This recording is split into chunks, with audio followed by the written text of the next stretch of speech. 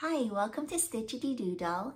In today's episode, I have 3 finished objects and 2 new active whips. I hope you stick around and keep watching. And if you don't want to stick around for the fluff and stuff, down below in the description box, I include chapters where you can easily navigate throughout the video. So let's get started. I just want to clarify, when I say fluff and stuff, I don't mean anything bad against chit-chatty podcast videos. I personally love and I binge on chit-chatty podcast videos. I search them out and I subscribe to them. Like, I like the chit-chatty podcast videos. That's what I watch. That's what I enjoy. I play it in the background while I'm crocheting. I play it in the background while I'm washing dishes. I play it in the background even when the TV's on. I mean, I've got YouTube basically on every chance that I got. So I just want to clarify, when I say fluff and stuff, I don't mean anything negative against chit-chatty podcasts. So, but if you don't want to stick around for the chit-chat, you know, just know that you have options.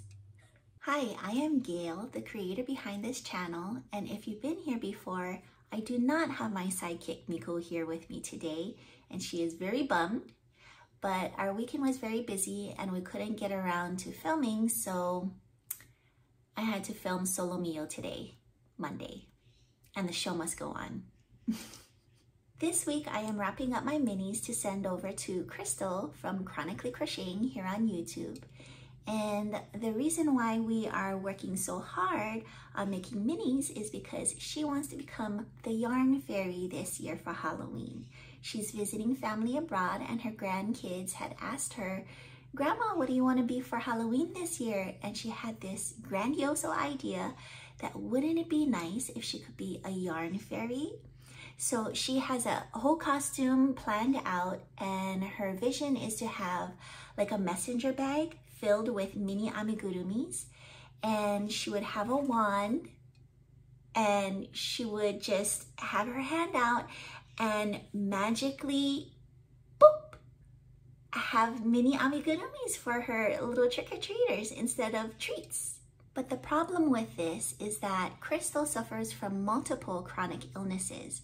And so Kayla from Mama Llama Kayla had put out a call to all crocheters to help out and help Crystal create mini amigurumi so that we can help her dream come true of becoming a yarn fairy this year for Halloween.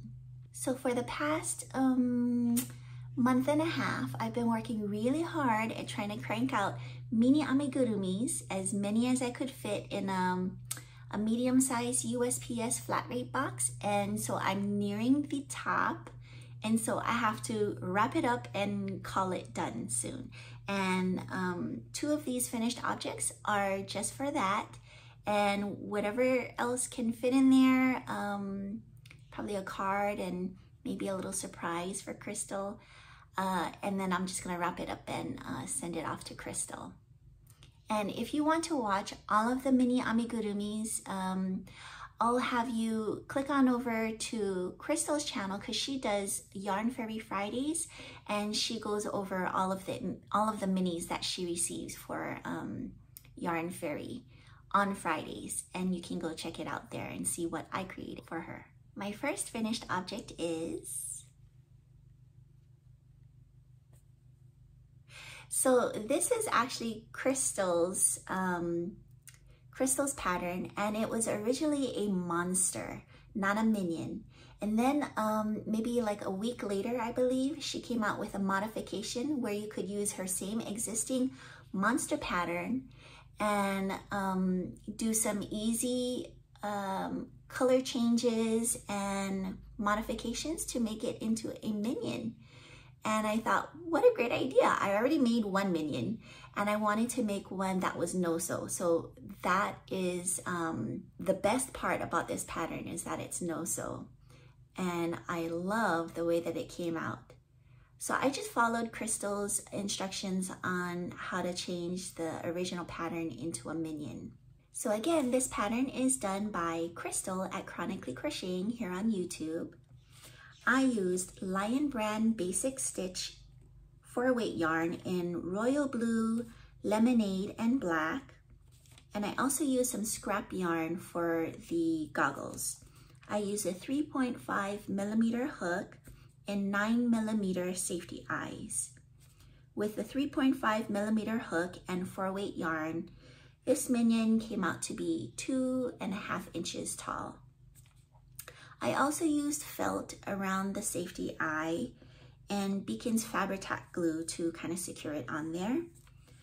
And as for my modifications, I did not do the increase in row 12, nor the decrease in row 13. Instead, I just kept going on straight down because that would have done like a little bit of a flare. So she did 4 decreases.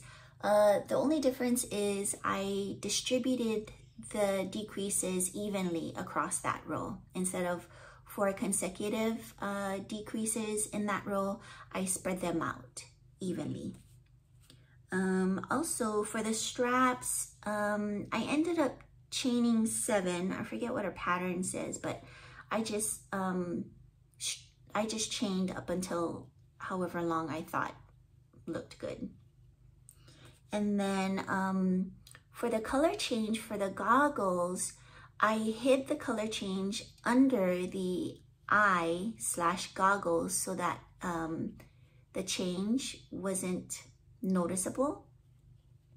So yeah, that's a tip. If you have a color change and it's not looking good and you have some kind of embellishment that's gonna go somewhere around on that row anyway, might as well just hide that color change under here.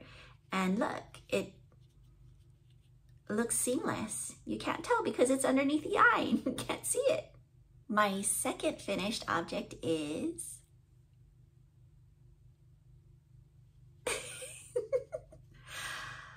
if I'm gonna make a regular minion, I might as well try a purple minion.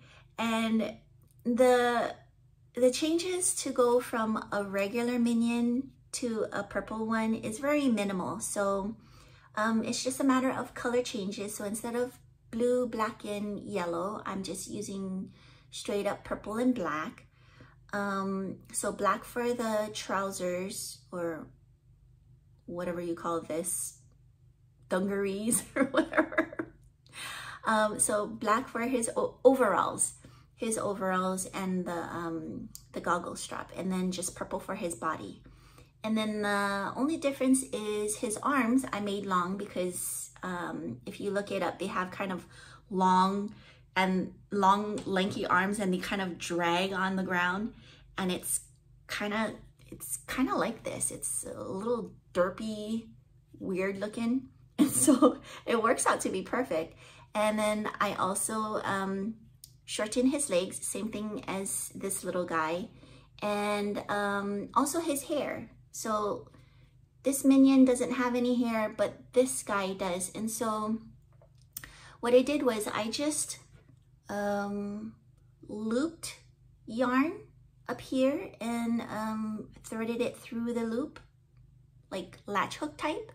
And so I forget how long I did. I just kind of measured it out, folded it in half, and kind of estimated how long I wanted the hair to be.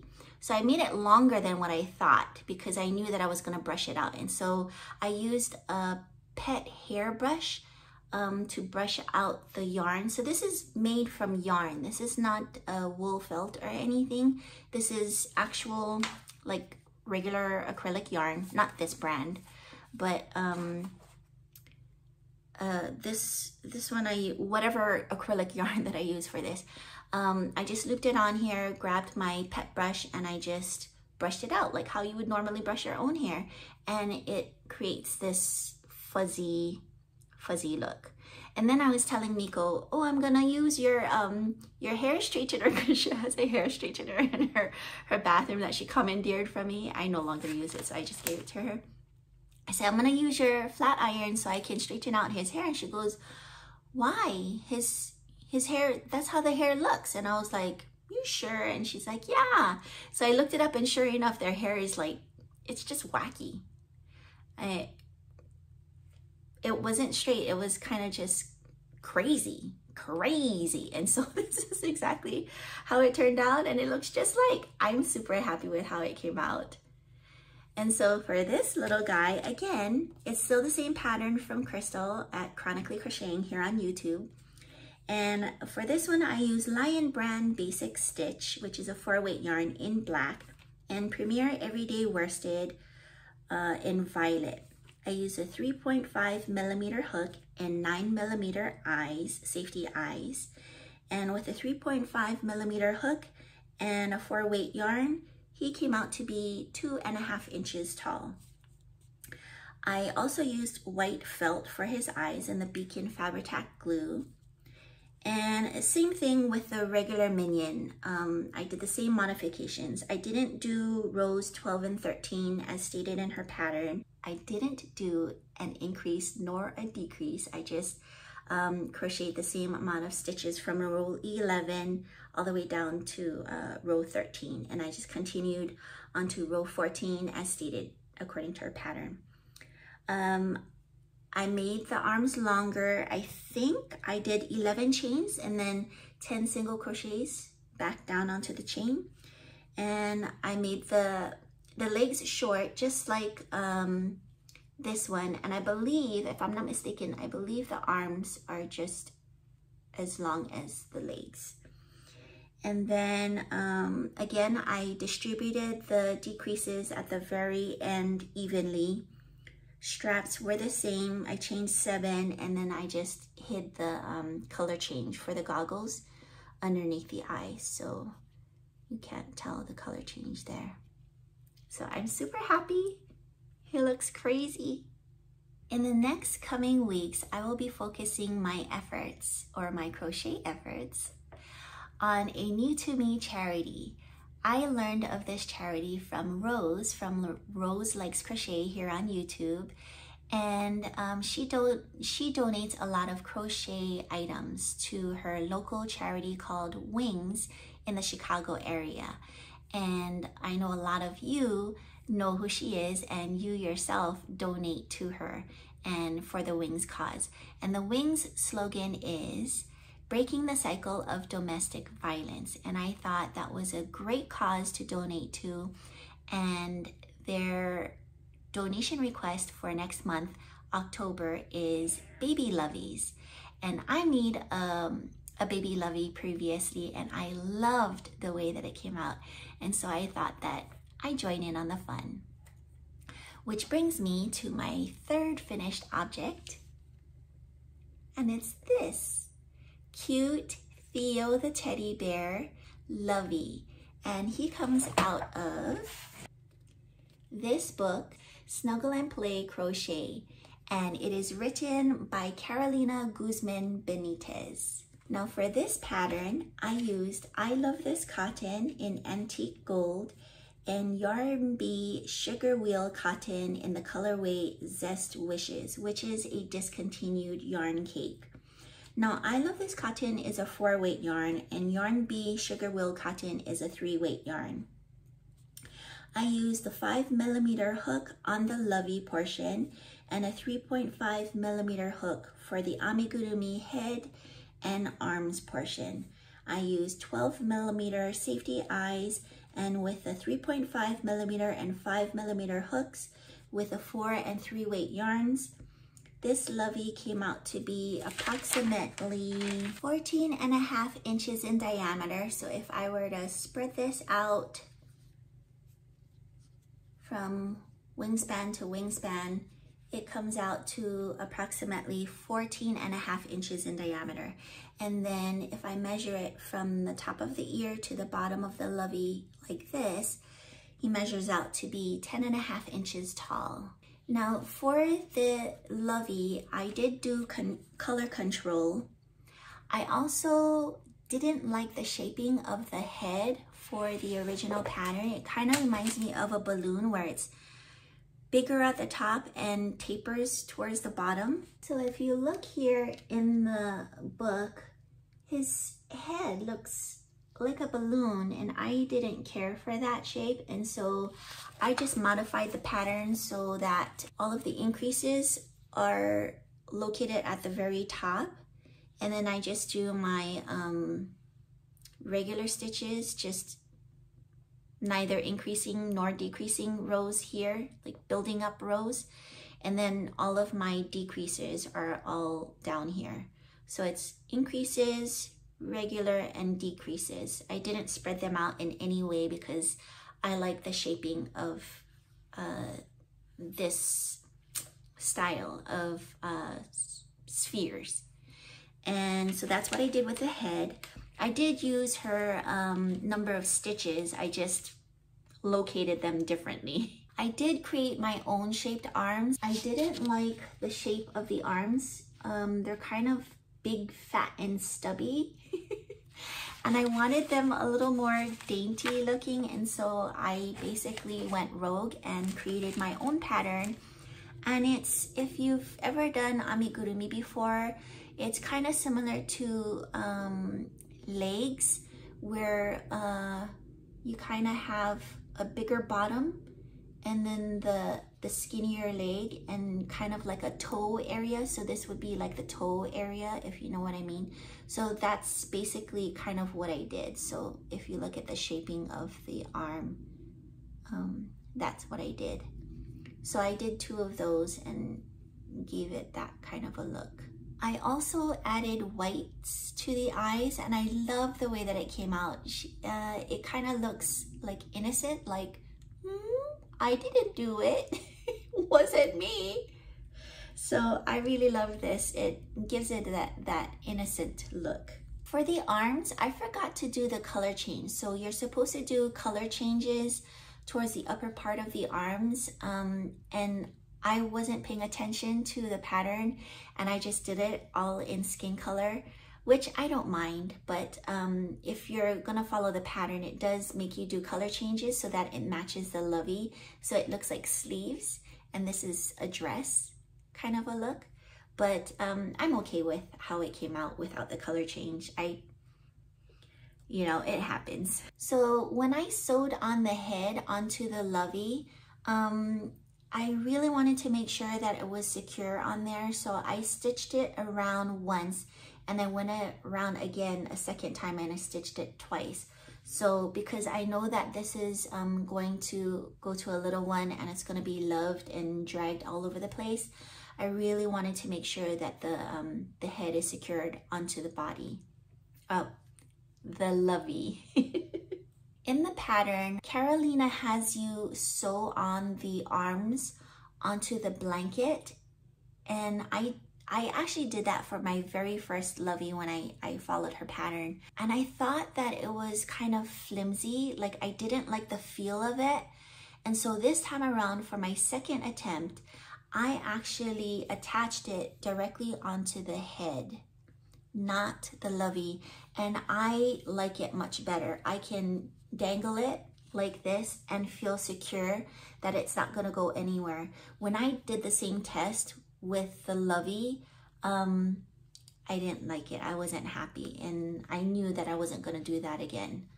And so yeah, I would recommend, if you're going to follow her pattern, that you too also attach the arms onto the head as opposed to the Lovey, because the Lovey is more loosely stitched because it uses, you know, taller stitches. It's not single crochet stitches.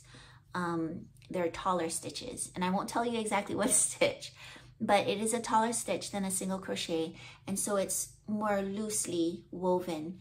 And because of that, I just wasn't confident enough to stitch the arms directly onto the Lovey. I also wet blocked the Lovey before I attached the body onto the Lovey. It made it so much more nicer of a drape, and it just brought the Lovey together. It's like a shirt. You can wear a frumpy, well, I wear frumpy wrinkled shirts, and I'm okay with that. But for my Loveys, I'm not liking the wrinkled look, so I prefer to wet block. I wet block mine. I did not soak it in water, what I did was I laid it onto my blocking mat and I spritzed it with water, because when I soak it in water and I have to squeeze it out, I don't like the idea of smashing the yarn. And so for the Lovey, I would rather just lay it onto the blocking mat, spritz it with some water, and I just patted it down to make sure that it was soaking up the water, and I would spritz it multiple times until I knew it was drenched. And then I flipped it over. I did both sides, and I just pinned it into place like how I wanted it, and I let it dry overnight, and it has this just beautiful drape.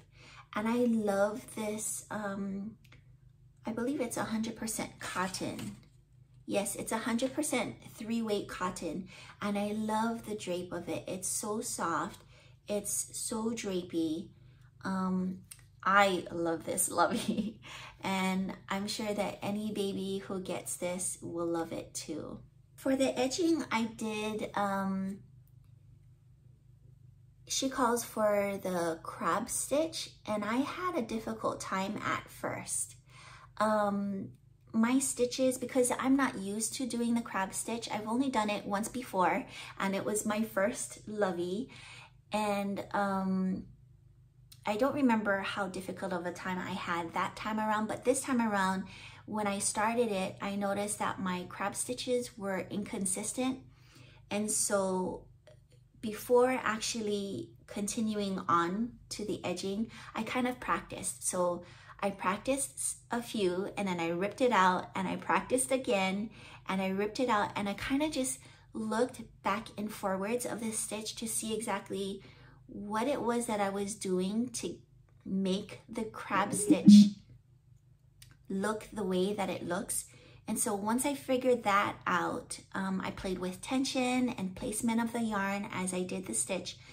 And once I figured it out, I had a better stitch consistency. It was more consistent after I figured out what the heck I was doing and what the crab stitch was all about. And so if you're not used to the crab stitch, I would recommend that you do the same, where you just kind of practice first. Unless you're okay with just, you know, going all the way around and that being your practice, that's totally fine too. But I did a little practice run back and forth in one particular area before I continued on. Also, sewing in the ends, I had a difficult time. So with my color changes and color control here on the Lovey, I had a difficult time with sewing in the ends. For amigurumi, because you do a lot of tight stitching with single crochets, it's easy to sew in your ends. It can, because it's so tight, you don't have to worry about it coming undone or loosening up as much as you do with looser stitches like this Lovey. It's very airy, open, and lacy. And the way that I'm used to sewing in ends, I actually go underneath stitches. I mean, I go through the stitches, but I don't split my stitches in the sense that I'm not splitting the yarn. I split the stitch, but I don't split the yarn, if that makes sense. And because of that, and I try to go in a zigzag pattern, and I kept a long tail so that I could weave it in and out without it coming undone. But my ends are still popping out, like here, for instance, this little fuzzy bit here, that's a yarn end that's popping out. And I don't like that. It's popping out here and there, and I'm just not happy with it. But I did hear Crystal from The Secret Yarnery mention in one of her recent videos, I forget which video it was, but she had mentioned that for weaving in ends, she prefers sharper needles, and that's so that she can split her stitches and split her yarns. And I know she does a lot of blankets, and I was like, maybe that's what I need to do. Maybe I need to use, instead of a blunt tapestry needle like I normally use for my amigurumis, I actually use both. I use a blunt one and I use a sharper one. Like this is a tapestry needle too, but it's a little sharper and thinner.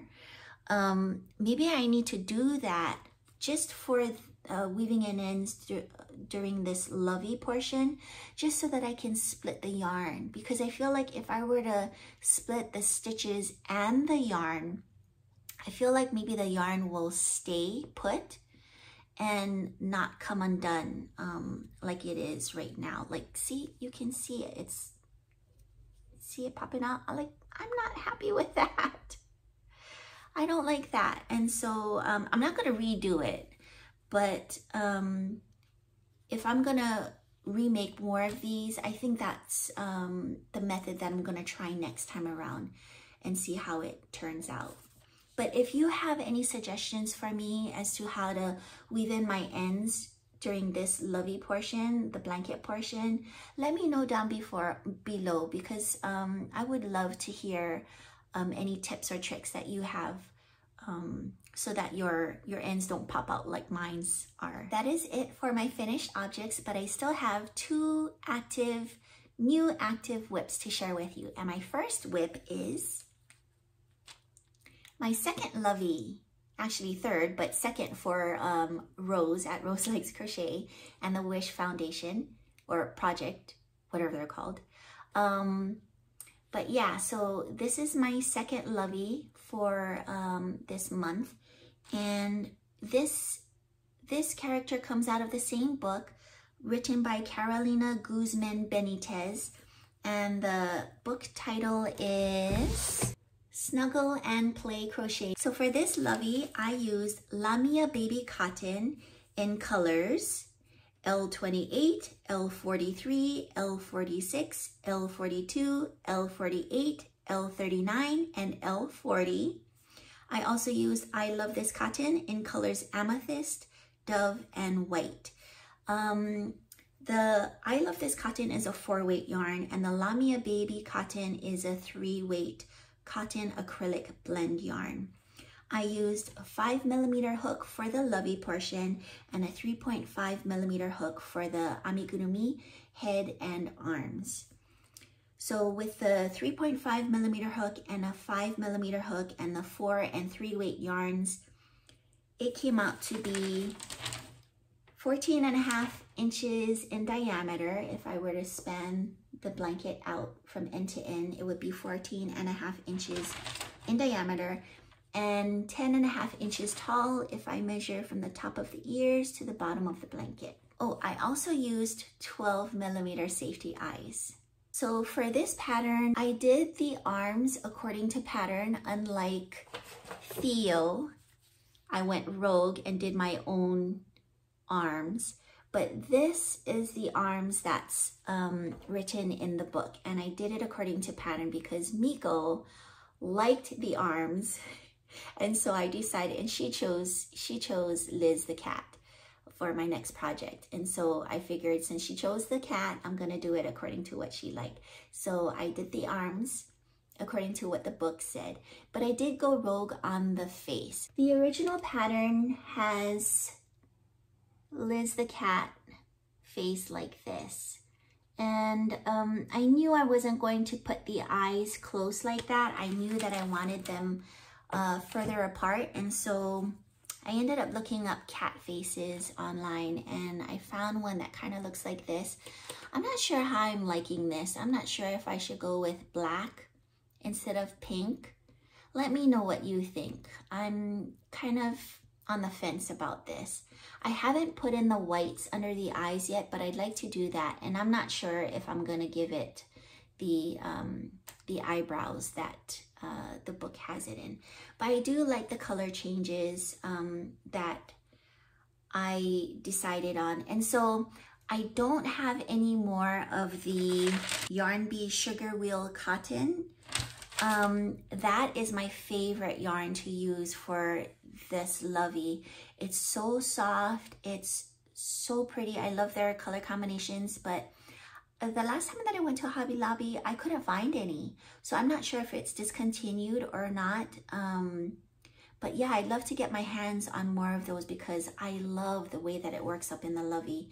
But because I didn't have any more, I ended up looking in my own yarn stash to see what kind of 3-weight cotton yarns that I had. And so I ended up with the Llama baby cotton yarns.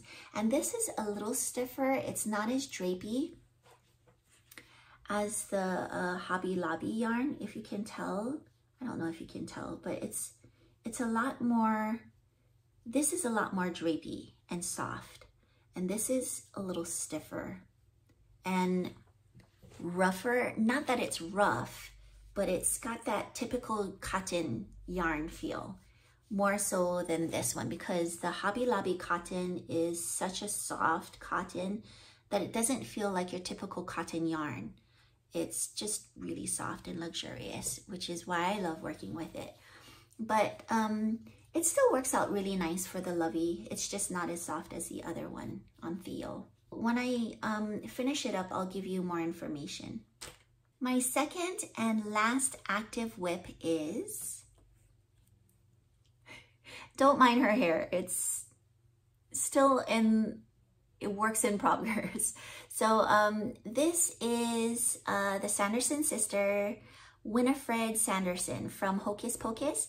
And I wanted to make one of these because I saw her on Crystal from Chronically Crocheting's channel, and she had made one of her. And I saw it and I was like, I've got to make them, all of them. And this pattern is by the Crochet Queen Designs, and she has a website, and I'll have everything linked below. For this pattern, I use Premier Everyday Worsted in Violet, Christmas Green, and Cream, and Lion Brand Basic Stitch in Pumpkin. I use a 3.5mm hook and 9mm safety eyes, and with the 3.5mm hook and 4-weight yarns, she came out to be approximately 5 inches tall. Now she is not finished yet. I still need to attach more of her hair strands. As you can tell by the back side, she's a little bald, and she also needs to have that little lift of a hair at the very tippy top of her hair. But I think other than her hair, I think that might be it. Oh no, I'm sorry. She needs arms. So I need to finish up her hair and crochet and stitch up her arms. So, and then that'll be done. But yeah. Although I'm done with minis for Crystal from Chronically Crocheting, I'm still going to be making lots more minis in the upcoming weeks because my cousin reached out to me and she asked if I had any Amigurumis to offload because I had a bunch of Amigurumis, like I think 80 something, and they were just collecting. And I was telling them, you know, I don't know what to do with them. And during my last family reunion, I knew that there were going to be a lot of kids there. And so I brought a bunch of Amigurumis that I had made, and I brought them in this big old box like Santa Claus. I mean, it wasn't anywhere near Christmas, but I brought it like ho ho ho, like Santa Claus. I've got gifts and toys for all the kids. And so I brought it in to the area where we were all sitting, and I just kind of discreetly, I was like, psst. And I called out to one of my second cousins, and I asked her, do you like dolls? And she's not used to me because she doesn't see me very often, but she's like looking at me like, who's this stranger talking to me? And then I was like, do you like dolls? And she's looking at me like this, and I said, I have dolls, you want one? And then she just kind of like stared at me like, what are you talking about? What you got? Let me see. And so I busted open the box, and lo and behold, there was like tons of Amigurumi. I think I brought like maybe 20-ish Amigurumi there, and because I wanted at least enough for one per child, and we have a big family with plenty of kids. And so I made sure that I had enough. I brought more I wanted to be prepared and not have anybody feel left out. And so I brought more than I knew there were going to be kids. And so she stuck her head in and she started digging away and she started choosing. I said, pick one, you can keep one for yourself. And so I started one by one calling over the kids to see, hey, you guys want one? Come and look. And a funny story, there are older women behind me and she sees this and she's like maybe in her, I don't know, 60s. And she's like, what you got over there? And I said, oh, it's toys for the kids. And she goes, you giving them away? And I said, yeah, for the kids. And then she goes, can I have one? And I was like, oh no, Auntie, it's for the kids. And then so she backed off. And then so I'm trying to call all the kids, have them come over and choose a toy. And I didn't get to call all of them over. And there's still some that are straggling around and they didn't get a chance to choose one. And then, so we're eating. And then again, the lady behind me, she's like, can I have one yet? And I said, no, Auntie. All the kids haven't chosen one yet. Oh, it's for the kids, you know. Maybe after the kids are done, maybe then you can have. But before I could finish, Auntie was already in the box digging away, and I was like, what didn't I just say that it was for the kids? And so she's digging, and she happens to grab an amigurumi. And then there was another kid who was grabbing the same amigurumi and they were like, and I was thinking to myself, she better let go. Because if she don't let go, something's going to happen. She let go and I was like, okay. Disturbance avoided. But I was just like, you know, these toys are supposed to be for kids. And I understand that I'm giving away things for free. But honestly, you're a grown woman. You know the reason why I brought it was for the kids. And you know, because I just said that not all of the kids had gotten one yet. Why are you wanting to compete with the kids? Oh, I tell you. Anyways, enough about my rant. But, so anyways, back to my cousin. So she had asked me if I had any more amigurumi that I wanted to offload. And so I said I'd take a look and see.